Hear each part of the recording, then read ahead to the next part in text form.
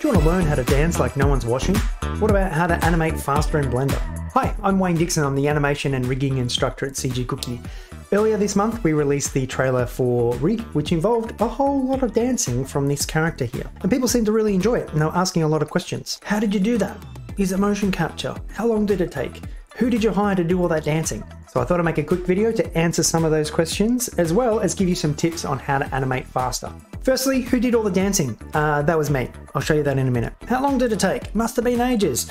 Not really, it took less than 2 days to do all the animation, and that is because of the workflow, which I'll show you in this video. Is it motion capture? No, it is keyframe animation done by this guy with a technique called motion matching, which is what I'm going to show you in this video. So let's go.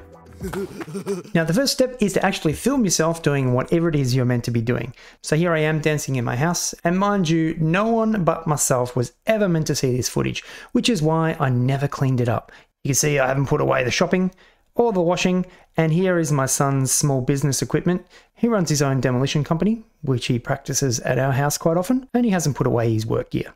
But here's me dancing away in my house. Now I am actually dancing along to the music in the exact spot in the song. And these were all the takes that I chose for my dancing. You can also see that I flipped one of the snippets there. That was just so that I didn't have all of the characters' actions pointing in one direction. But once I had this footage edited, this is what I stuck inside Blender. I stuck it on an image plane using the add-on Import Images as Planes. Just enable that one. Then when you go to File, Import, you have Images as Planes. And you can choose your video footage, you can scale it and place it logically in your scene, and you're ready to start animating. And then I want to find all of my key poses in my reference here. I'm going to do that just by setting a keyframe on our root control, even though it won't move. I'm just going to have one control that has keyframes on it so I can jump forwards and backwards to those specific frames. Now, what is a key pose that you ask? For something like this, it is generally going to be when a body part starts or stops moving, as well as when it changes directions.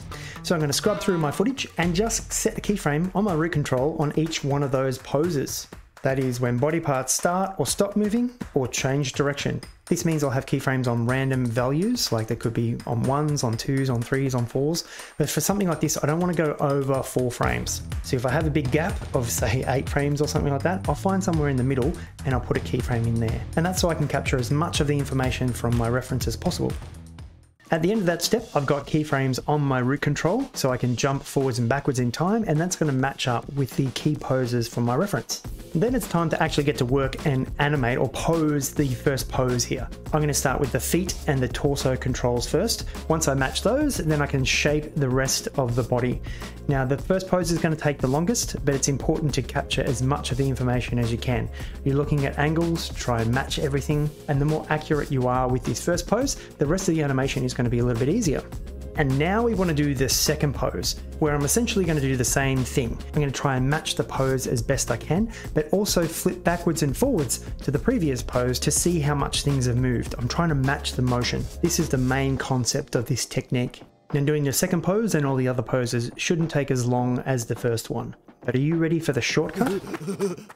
Now, if we think about the movement of our body and our character as being a bouncing ball, because everything's a bouncing ball, we can be smart about the order in which we do our keyframes. If we look at the hips here, it's kind of acting like a bouncing ball where it's bouncing up to a peak and then coming down again. So if I was just to bring up a picture of our bouncing ball, we're going from pose A to pose B to pose C. Now a smart animator will actually let the computer do some of the work for us. First you will create pose A, then you'll do pose C, then you'll take what the computer gave you for the middle pose and you will adjust it. And in this way the computer's doing some of the work for you. So let's look at that same concept on our character. We'll have a crude drawing of our character. Here are 3 poses, A, B and C. First we'll create pose A, then we'll create pose C, and we can take what the computer gave us for the middle pose and adjust it. That way it's doing some of the heavy lifting for us. Essentially, I'm only going to pose every second pose and then tweak the one in the middle. Now, mind you, I'm still motion matching and doing all of that, but it's a much faster way of working when the computer does some of the work for you. So I continue that process of keyframing every second one, and then adjusting the middle pose all the way to the end till I've got all of my poses done. So I'm happy with what I've done so far, and it's time to convert it to twos. There's many different ways of doing this, but I'm doing it the old school way because I want real keyframes on every second frame. So how am I going to do that? Well, first I'm going to deselect all of my keyframes, and then I will start at the first frame and set a keyframe, and then advanced every 2 frames setting a keyframe, regardless of whether there is one there or not. And that is because I want all of these keyframes to be selected at the end of this step. So now that I've set a keyframe on every second frame, I can invert that selection and delete all of the other keys. So now I've captured that animation on 2s. And because I want the computer to show every frame twice, I don't want any interpolation between those keys, I'm going to adjust the interpolation to be constant. And once I've done that to each one of my shots, it's time to move on to the final stage, which is polishing. This is where I can push things or pull things back depending on what is needed. However, I didn't have a lot of time to polish, so I just needed to focus on what would give me the biggest bang for the buck, so to speak. So here on the shoulder, I realized I could have actually pushed this a little bit closer to the reference. So I did a little bit of work on that. Over here in our trumpet section, I actually toned down the head quite a lot. I did match the reference as I was animating it, but because her head is so big and she has that heavy helmet, the weight didn't feel right. So I brought it back a little bit so that it still captures the same concept, but the weight feels much nicer. And then over in the last shot, I did push the weight a lot more. I gave that character a lot more bounce, and her head has a lot more movement. But the more time you have to polish, the better your animation is going to be.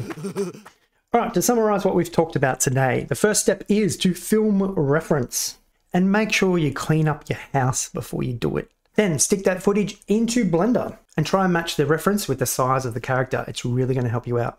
Then mark your key poses. That is usually when things start to move, stop moving, or change direction. I did that by setting a keyframe on the root control so I can jump to those frames. And then you start motion matching, but work in a smart way. So rather than going pose A, pose B, pose C, you can often go pose A, C, B. Let the computer do some of the work for you. And then for this animation, I converted it to 2s just by setting keyframes on 2s and deleting everything else. And then we move on to the polish stage. This depends on how much time that you got. The more time you have, the more polish that you can do, but just pick the most important things and work on those first. But that's it. That's all I've got for you in this video. Hopefully you found that useful. Of course, you can learn more about animation over at CG Cookie, not in this rigging course. You can learn all about rigging in this rigging course. It's funny, you release a rigging course, people want to know how you animate it. If you release an animation course, people want to know how you rigged it. So don't forget to like and subscribe, and I'll see you over at cgcookie.com.